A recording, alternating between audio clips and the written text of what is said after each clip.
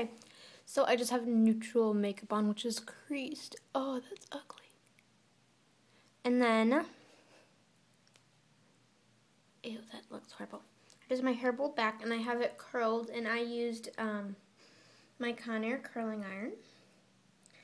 And yeah. And then on my nails is Sally Hansen Insta Dry in Grape Going. It's upside down, sorry. And then on top, I'm wearing this tank top from Wet Seal, and it's just loose and it has this little pocket. And then I'm wearing a scarf from Target, a cardigan from Target, my jeans, and my shoes are thrifted. And they have the little fleur-de-lis on them, and they're just black. I would tell you what brand they are, but the brand is